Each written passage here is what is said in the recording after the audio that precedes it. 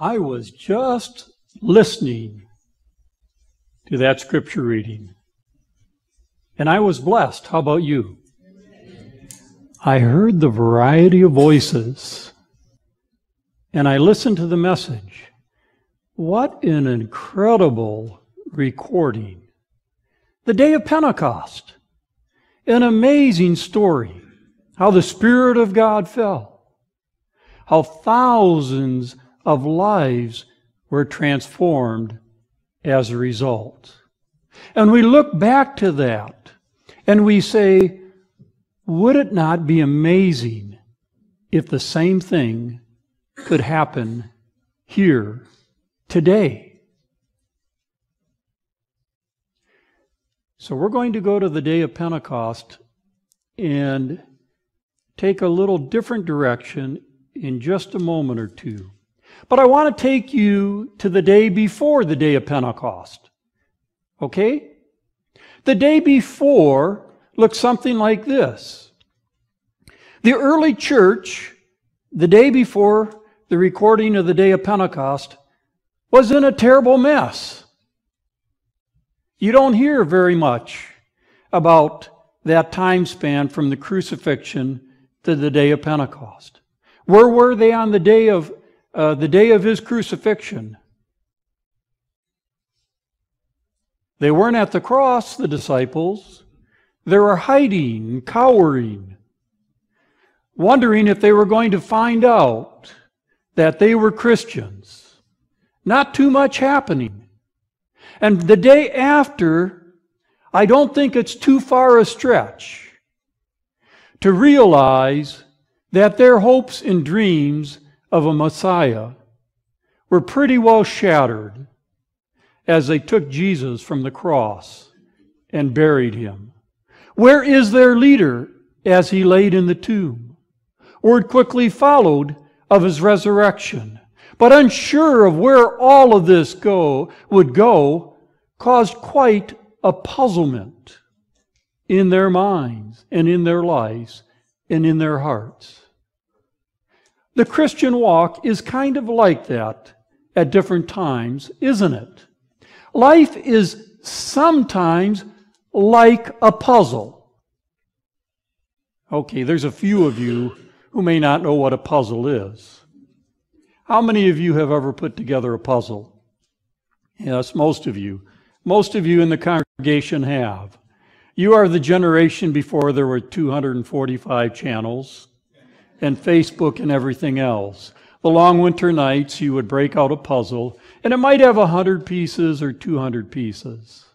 I had the occasion to walk into the home, and there on the table was the beginning of a puzzle of 2,000 pieces.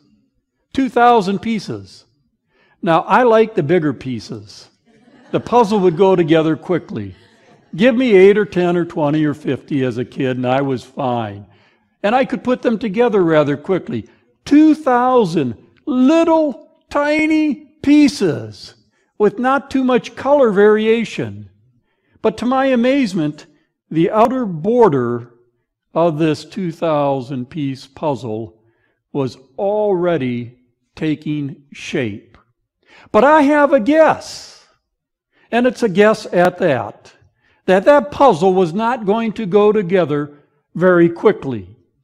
That it would not be resolved or solved in a few minutes or a few hours or that day, but probably over the continuance of several times coming back to it.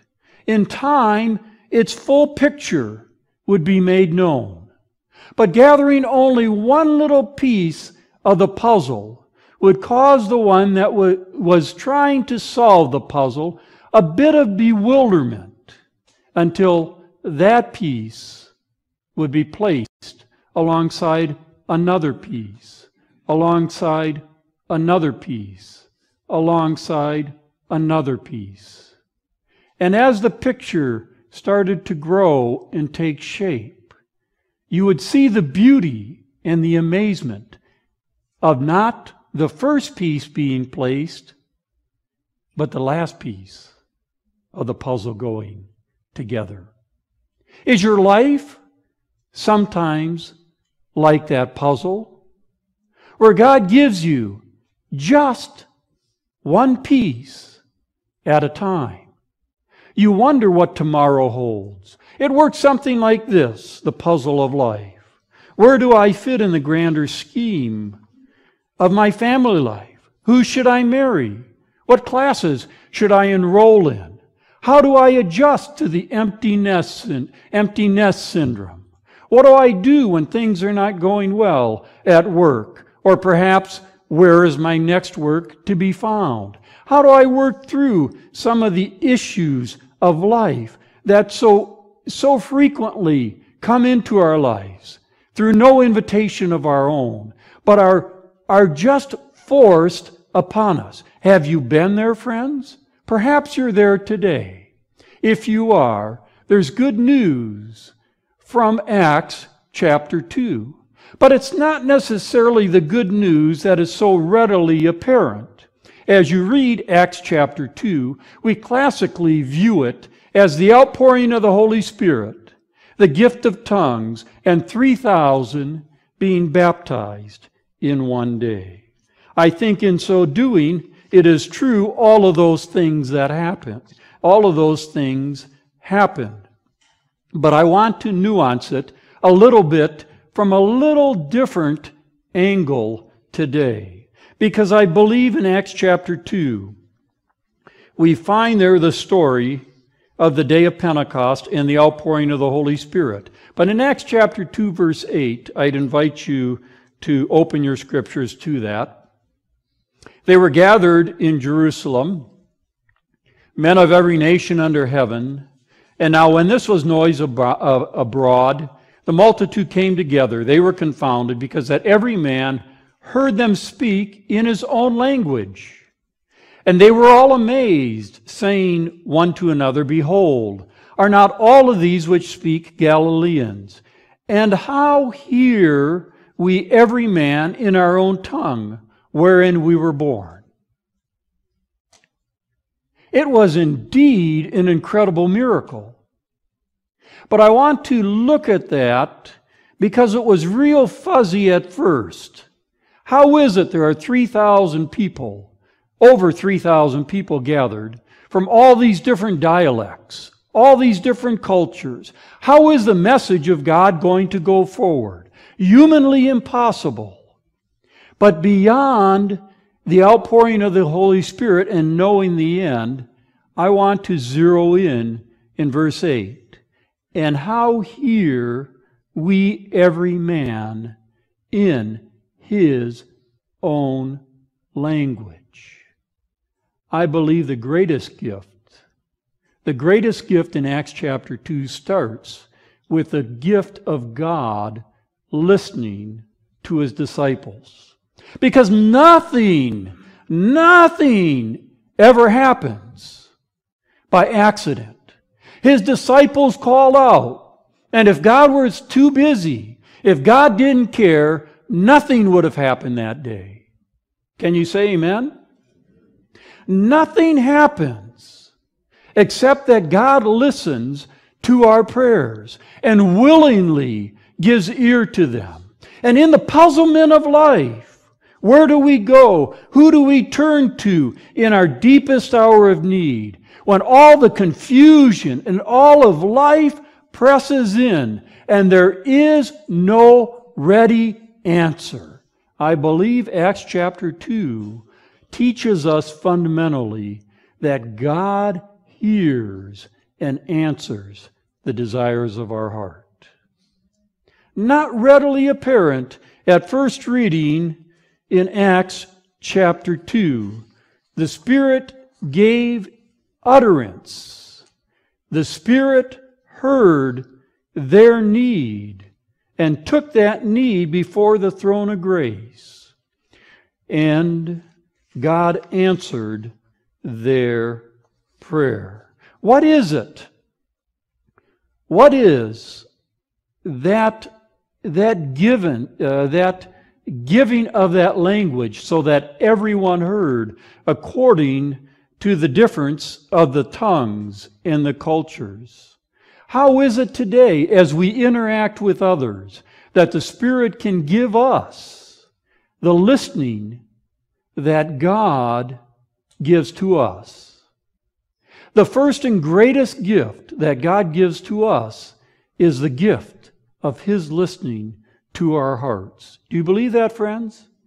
It doesn't matter where you are. It doesn't matter what the issue of life is that's pressing in upon you. You can go try to solve it. You can try to figure out that puzzle. You may think it's going to go this way, but as God listens to the desire of your heart, He gives you His Holy Spirit and His understanding and brings to you resolution to life's issues in ways that you don't perceive just now. Now, I don't believe it's by accident that God gave to them the gift of languages, but I want to suggest to you that by extension, just as God listened to the needs of His disciples, if we are going to be effective in reaching the hearts of others who speak a language other than which we do, who live in a culture other than which we live into, by extension, we must first listen to them. Does that make sense? Are you following me? Before you can get to the issue of the language to connect with them, we must listen as God listened. Listening is hard. Talking is easy. That's coming from a preacher. It is so easy to talk and issue platitudes. I can so easily talk to my wife. I find it much better when I listen to her. Is it easier to talk or easier to listen?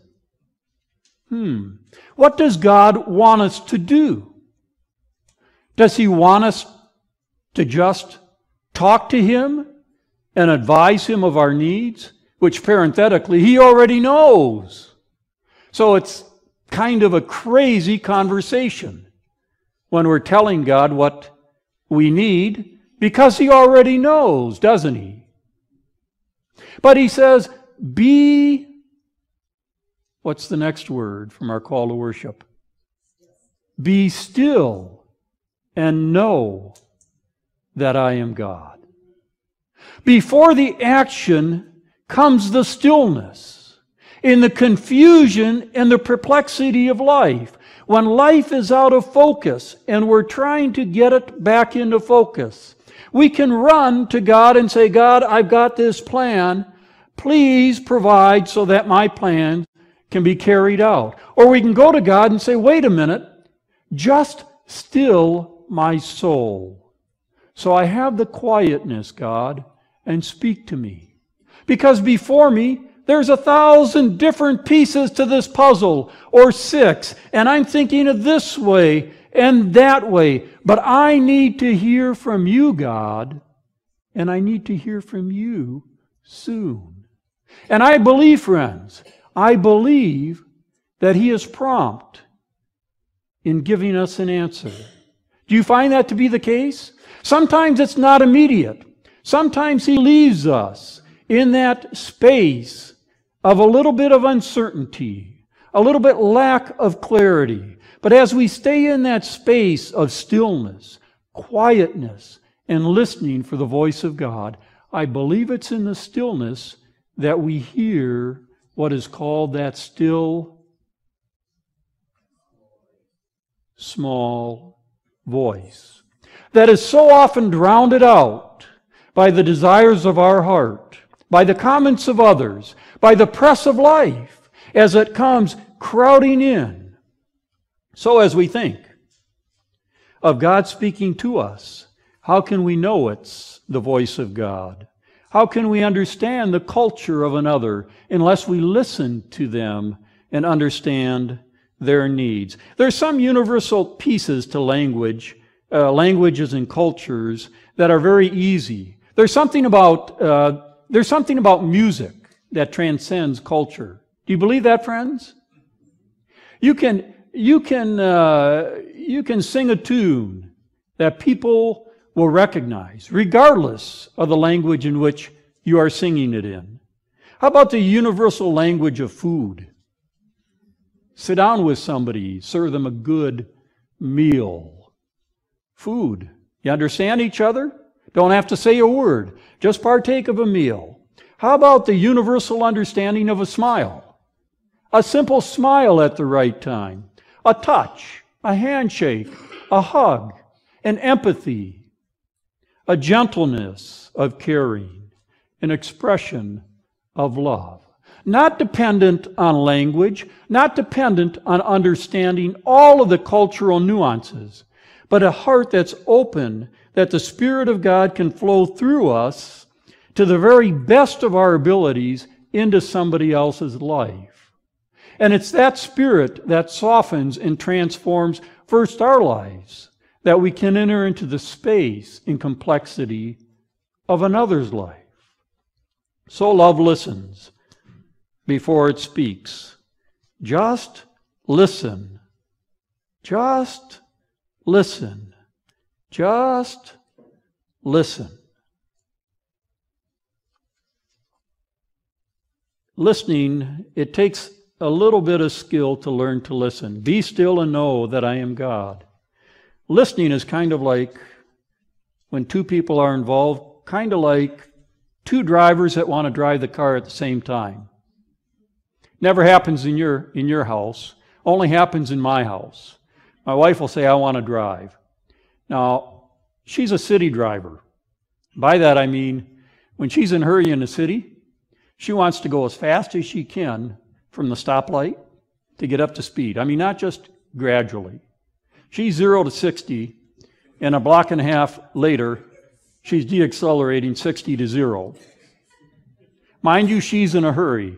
I'm not sure why, because you're not going to get that much, you're not going to get there that much faster rather than traveling at whatever speed is typical. But cars were made to go and cars were made to stop, and let's do that on a frequent basis. So oftentimes she says, let me drive, because I don't drive as fast as her in the city. We get there about the same time, but she enjoys the ride much better when she's able to get there in a hurry to the next light. The struggle is, you've already figured it out. We both can't drive at the same time, right? You can ask her who usually drives. We'll leave a little mystery.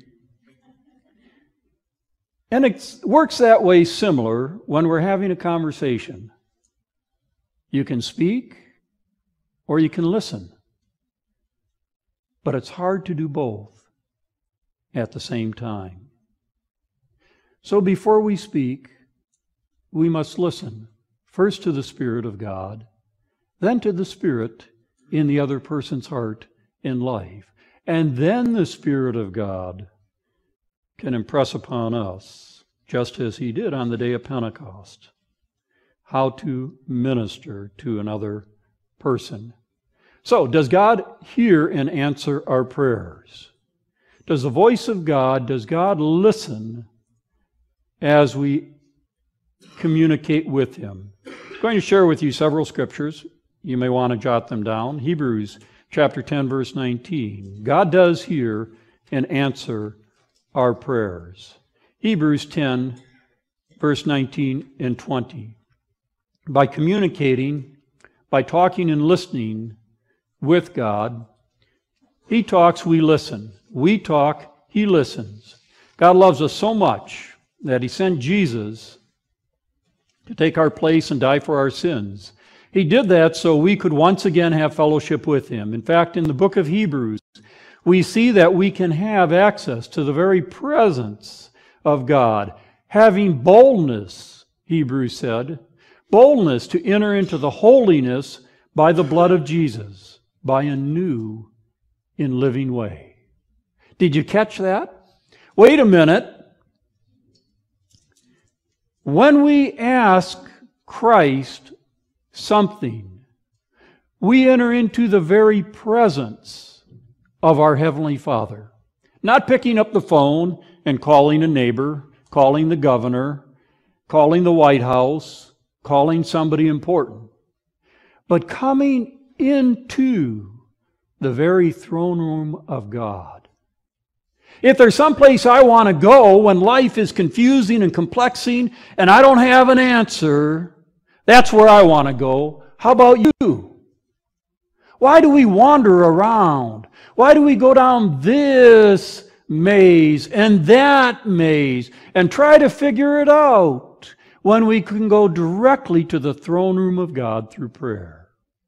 Does it give sharper clarity to the way that Christians live? Does it give sharper assurance to know that the Spirit of God takes our prayers to our Heavenly Father and places them before His throne? I believe the message of Acts chapter 2 is that very message. As we pray, God's Spirit listens. As we pray, it is God's desire to fulfill His plans for our life. Jeremiah chapter 29 verse 11 says, "The Lord makes clear His intentions for you and I. For I know the thoughts that I have toward them, says the Lord, thoughts of peace and not evil, to give you a future and a..." Come on, you're good Bible students. To give you a future and a hope.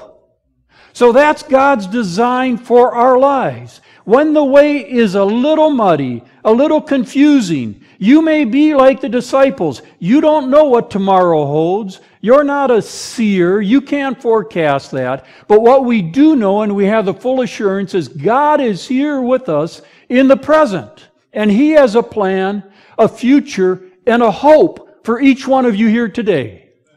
And I believe it's a greater plan than you can even begin to imagine today. Do you believe that, friends? Oh, wait a minute. Wait a minute. I can already hear the tapes rolling in your mind. Maybe He does for the pastor. Maybe He does for the person sitting next to me. But He doesn't know about my past and my background and what I've done and what I don't know and what I want to do, all of which are not in harmony with God's plan. Because I get so confused and I haven't got all the knowledge base of Scripture. Let me tell you, friends, those are thoughts and plans, but they're not of God. We play those tapes in our minds, don't we? We can't because. I'm here to tell you, you can because. You can because God wants you to, and the Spirit lives and works in your life. Can you say amen? There is no reason that you cannot carry out what the Spirit of God impresses you what to do. It's only our own human limitations. We often look this far in front of us and we taper off the expectations that God might have in our lives. And I believe God wants by His Spirit to take our view this way, not this way. To take our view and look up and see that His Spirit is with us today as much as at the day of Pentecost. Can you say amen? So let me ask you today, friends, what do you think it is in your wildest imaginations that God would have you to be and to do today? The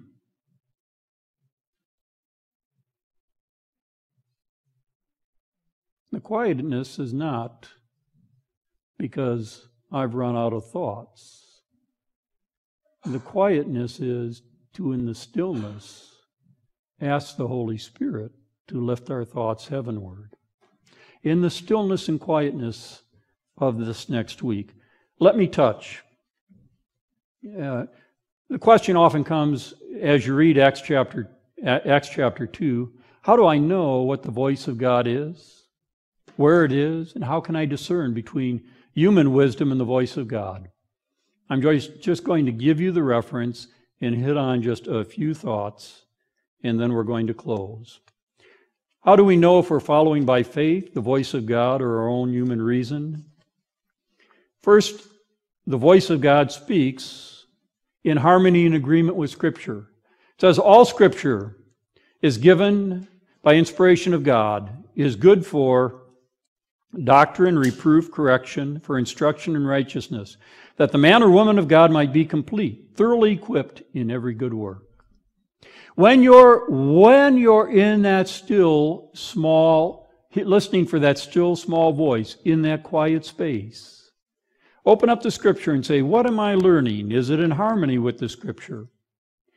Ask the Holy Spirit to speak to your heart, for it's the Holy Spirit that will write upon our hearts, the Scripture says in Hebrews 8, 10 through 11, His laws and His covenant in our mind and where? In our hearts. So we have an intellectual understanding, and in our heart, the place of our emotions. It motivates us to be more like Jesus. The voice of God speaking to us will be in harmony with the Scripture, will be in harmony with the Holy Spirit. It will be in harmony with the knowledge that we have and the word of wisdom that comes to us through godly counsel. Where no counsel is, the people fall. The Scripture says in Proverbs 11:14, but in the multitude of counselors, there is what? Safety. So if you're not sure, gather with you some people that you know to be good Bible students and say, hey, you got a couple minutes? I want your opinion about something. I'm not asking you to tell me what's right or wrong, but I want your feedback. It works something like this. I'm dealing with this and I understand Scripture this way. How do you understand Scripture in light of this particular matter? Have you ever found that when you've done that with 2 or 3 or 4 people, you have better clarity and insight in the resolution of the matter you're dealing with? Maybe you haven't done that. But God does speak through godly counsel. And in the confirmation of 2 or 3 witnesses, Matthew says, there might be confirmation. The peace of God will come into our hearts and lives. Colossians says, let the peace of God rule in your hearts and in your lives, to which indeed you are called to be one God, one body, Colossians 3:15. And it's through circumstance in timing. So we find in Acts chapter 2, the outpouring of the Holy Spirit was an outpouring to allow the disciples to speak with cultural sensitivity to multiple cultures. It was a gift of language, but it was a gift of listening to the Holy Spirit and communicating what they heard to others. It was preceded by the art of listening. Listening changes things. Not listening changes nothing. Life is a puzzle, and part of the answer to the puzzle is to listen. To listen, to learn. Ellen White says that still small voice is applicable today. Today, she says, if you'll hear my voice, harden not your hearts. Conscience is the voice of God heard amid the conflict of human passions. When it is resisted, the Spirit of God is grieved. So when we see the Spirit of God working in Acts chapter 2, what was the result? The message went out. What was the message? What? Twofold. In Acts chapter 2, there's 3 questions asked. What do these men speak? Are they drunk? Talking in tongues? It's too early in the day for that. And eventually the question is asked, what then shall we do? And the message was what? Repent and be baptized. What happens in your life when you think about the Holy Spirit and think about God? When you spend extended periods of time, quite often He takes us to first a place of peace. You know, when it's puzzling, you're in a state like this, which way is it going to go? And then there comes that place of peace. And then there comes that place of reflection. And that place of reflection takes us to the place of repentance. Because I don't know of a perfect person in this room, bar none. But that all of us have corners or issues in our life that we need to ask God's help in growing, that we might more fully reflect the character of God. Maybe it was that unkind word. Maybe that was unspoken word of encouragement. Maybe it was intentional. Maybe it was accidental. It doesn't matter how or why. What matters is, as the Spirit of God speaks to you, give ear to it, because it will call to your consciousness those pieces. And when you yield, you will have a closer, more intimate relationship with Christ. Repent and be, what does it say? Repent and be baptized. Be cleansed. Start a newness with Christ. Many of you have been baptized, coming forth out of the watery grave in newness of life. What a joy! What a joy that He still listens. So the challenge is this. Today, if you will hear His voice, I'm going to share a piece from Ellen White as we close. Today, if you will hear His voice, harden not your hearts. Conscience is the voice of God, heard amid the conflicting human passions. When it is resisted, the Spirit of God is grieved. Men have the power to quench the Spirit of God. The power of choosing is left with them. They are allowed freedom of action. They may be obedient through the name and grace of our Redeemer, or they may choose disobedience and realize the consequences. The Lord requires us to obey the voice of duty when there are other voices all around us urging us to an opposite course of action. It requires earnest attention from us to distinguish the voice of God which speaks from God. We must resist and conquer inclination and obey conscience without parleying or compromise, lest its promptings cease and will and impulse control. The word of the Lord comes to us, all who have not resisted His Spirit, by determining not to hear and obey. This voice is heard in warnings, counsels, and reproof. It is the message of light to His people. If we wait for louder cries or better opportunities, the light may be withdrawn, and we may be left in darkness. The pleading of the Spirit, neglected today because of pleasure or inclination, leads in an opposite direction, may be powerless to convince or impress us tomorrow, to improve opportunities today. If we would feel that in every high place we are servants of the Most High, we would be more circumspect. Our whole life would possess to us a meaning and sacredness which earthly honors can never give.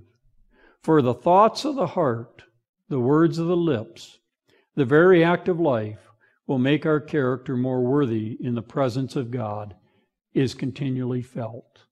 And then she concludes with this: let the language of the heart be, lo, God is here. Then the life will be pure, the character unspotted, and the soul continually uplifted to the Lord.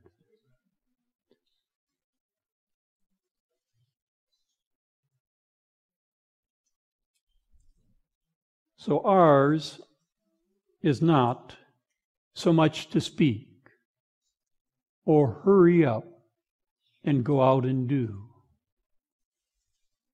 but ours is to listen and be still to the voice of God, that we might be used by Him to pour His Spirit into the hearts and lives of others as He pours His Spirit into our heart and into our lives. May God grant us the blessing of His Spirit through Christ. Amen.